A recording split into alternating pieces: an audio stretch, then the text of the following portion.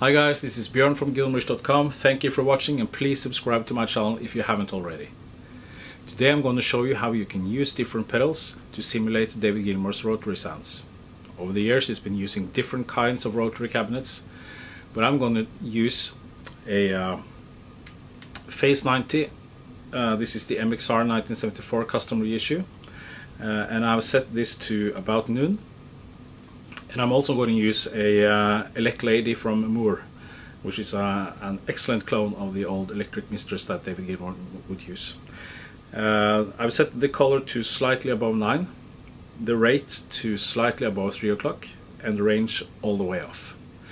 Now this is obviously not how David Gilmour did it. He used rotating speaker cabinets, but this has always been an attempt for me to try to replicate the tone that I hear in my head from the Wall Tour in 1981. That very modulated, wobbly tone.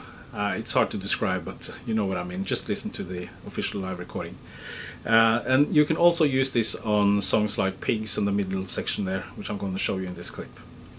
So in addition to that, I'm going to use a TC flashback set to about 440 milliseconds with 8 repeats and a compressor.